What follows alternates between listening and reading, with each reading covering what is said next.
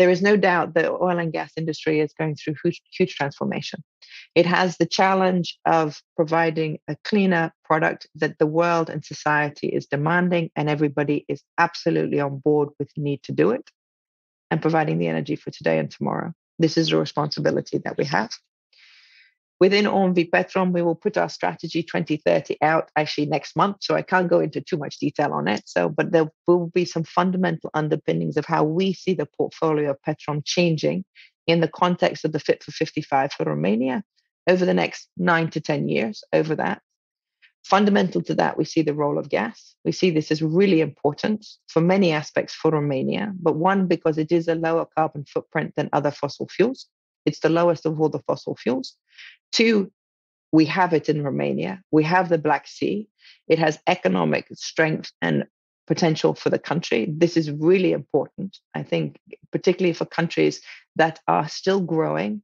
And actually we still have a relatively low GDP per capita versus the rest of the EU. So economic prosperity is a very important part of the gas equation for Romania, of that. And ultimately, energy security.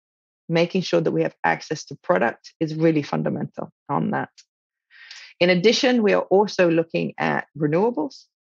We're already in the power business. We're in the gas power business. We would also like to look at other renewables that go with that. We fundamentally believe the more renewables you have in the portfolio, the more you need to make sure you have very reliable supply, swing supply, we call it, which is the role that gas-fired power stations play. So when the sun doesn't shine and the wind doesn't blow, you can know you're still going to get access to electricity. This is really important on that. But we're looking at renewables. We're also looking at bio with regards to our fuels. And then for the 2050 milestones out there in the net zero, hydrogen, carbon capture and storage are big projects that we want to understand. How can they work in Romania? How can they help contribute to the overall net zero ambitions of the world? COP26 is going on right now.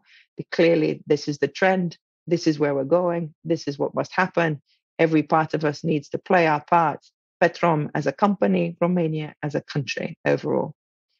We have EV chargers in our filling stations. We're putting more in there. We get more questions about EV chargers than anything else, because I think this is the part of energy that people can really understand their bit with their car. So we're putting more fast charging into our filling stations with goals to do that.